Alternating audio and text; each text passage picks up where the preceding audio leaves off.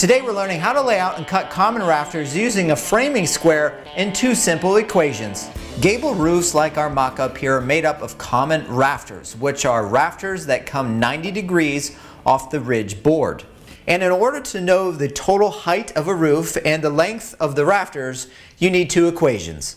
The first equation is used to find the diagonal measurement, or the rafter's theoretical length. The second equation is used to find the rise of the rafter.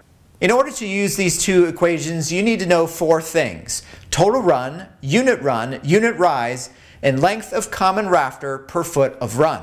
First is the total run. Total run is half the distance of the total span or width of the building, minus half the thickness of the ridge board material. For our mock-up, the total run is 23¼ inches. Next is the unit run. This number is easy because the unit run for all common rafters is 12 inches. Third is the unit rise. So for every unit of run, which is 12 inches, a rafter will rise a certain amount, which is normally predetermined by a set of plans or codes. However, unit rise can also be determined by you. The higher the number, the steeper the roof. The lower the number, the shallower the roof. So for our mock-up, we're going to be using a 4-inch unit rise. Last is the length of common rafter per foot of run. And this one's easy as well, because once you've determined your unit rise, which again is 4 inches for our little roof, simply look on a framing square under 4 to find the length of common rafter per foot of run, which is 12.65 inches. Now that we know all the numbers, let's simply plug them in to the equations.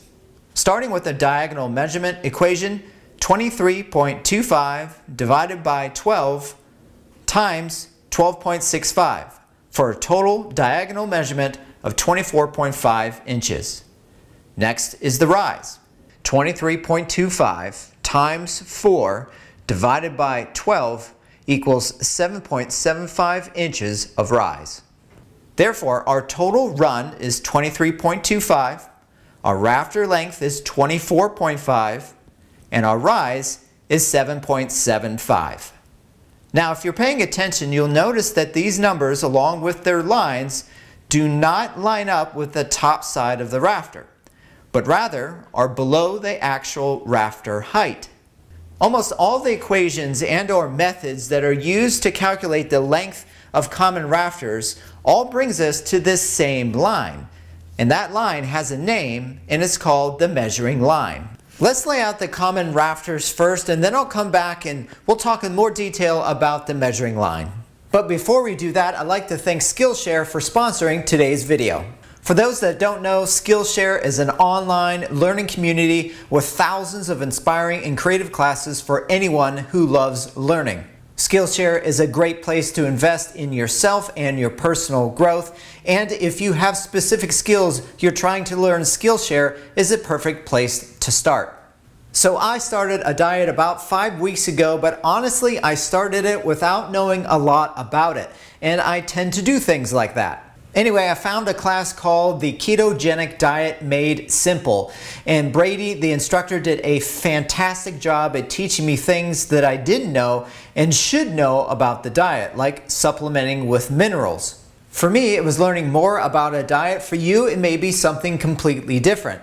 But if you'd like to make 2022 a year of new learning, growth, and connection through creativity, sign up today. And the first 1,000 of my viewers to sign up using my code or the link in the description will get a 1-month free trial of Skillshare so that you can start exploring your creativity today. Jumping back in, using the numbers we just figured out, lay out a framing square with the 4 on the tongue side, which is our unit rise, and the 12 on the blade, which is our unit run. Draw a ridge, plumb, cut line, and cut it out using a circular saw.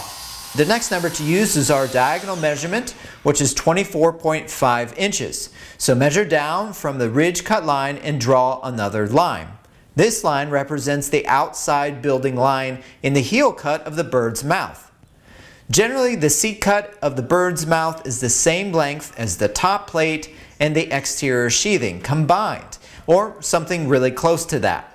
Next, flip the square around so you can measure over for the seat cut, draw a line, and this is the bird's mouth, which gets cut out.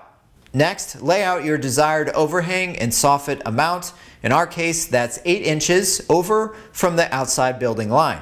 And then down 6.5 inches for the soffit cut, and everything with an X gets cut out.